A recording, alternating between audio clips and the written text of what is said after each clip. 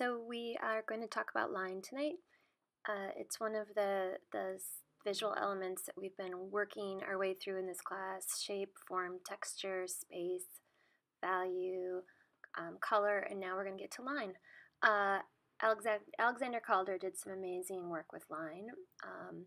Also famous for it was Jean Moreau. So it's a certain kind of painting that historically is used lined, abstract, spatially charged.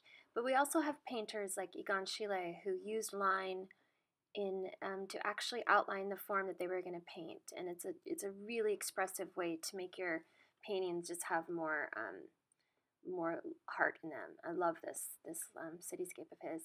Marc Chagall did the same thing, and of course, probably one of the most famous people who used line was Picasso. It also can be used. Line can be used to break up a form, and he actually got to the point that that was all he was kind of interested in at the end was what can I do with line in my painting. Another person we don't think of as using line, but he did, is Van Gogh. If you look at his paint application, he's really just applying the paint with line after line after line. So it's another way you can use line.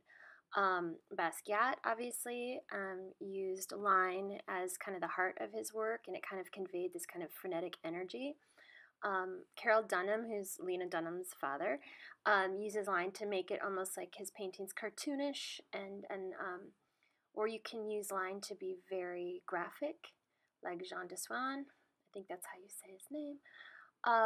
You can use line like Elizabeth Peyton to just create more form. You make form using line. Julie Mater, who is a huge painter, these are massive canvases.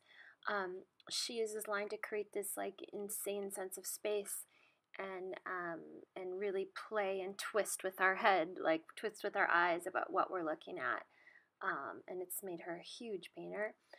Bryce Martin just uses line as a way to explore color, and has been doing that for 50 years. Laura Owens, who's a huge new painter, she uses line a lot as one of the many elements of her painting. So it might be flat painting with some line involved, outlining some stuff, using it for text or graphics. So she really plays with line and uses it in many, many different ways.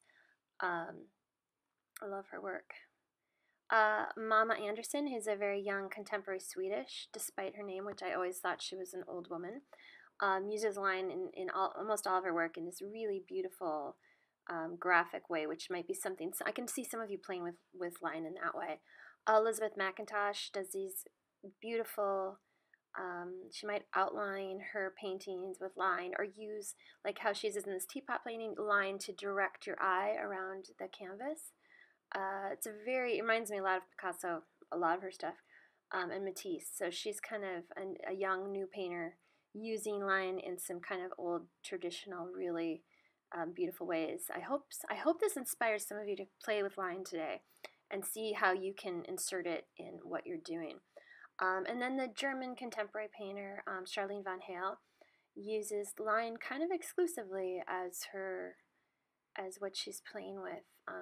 And again, these beautiful, beautiful artwork. So I hope you all are inspired to insert more line in what you're doing tonight and play around with it a lot, because it can really make your work more expressive and graphic.